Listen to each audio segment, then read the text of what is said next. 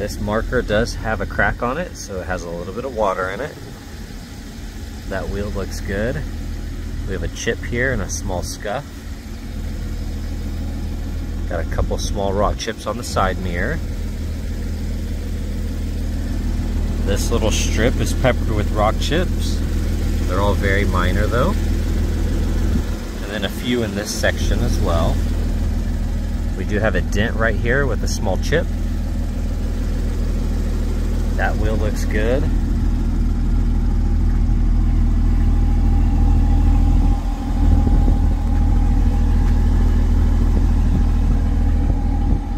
All that looks really good. All right, checking out this wheel. Don't see any curb rash. Quarter panel looks good. Now this little section here is peppered with rock chips. They're all very minor. You have a couple throughout this area as well. Got a little chip here, a couple small scuffs. Got a few small chips on the mirror. That wheel looks good. Checking out the front end. It's going to be peppered with a few rock chips here and there as well.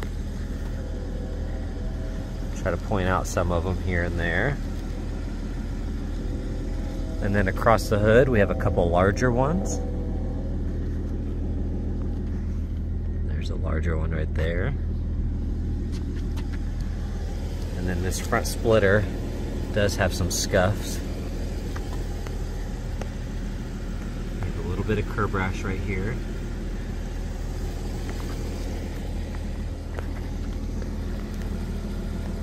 A little bit right there. Checking out this door panel. Overall looks really clean. We do have a couple scuffs here, a small dent, a little bit of wear on that strip. Seat looks awesome. The steering wheel is a little shiny and has a couple little notches in it every once in a while, but very clean otherwise. The console looks really good. All these buttons look nice. The non-smoker. Checking out this door panel, looks really nice. Kick plate area is clean. Now there are some wrinkles here, but I don't see any rips or tears. And then on the seat belt, you do have a couple stains. Everything else on this side of the car looks amazing though.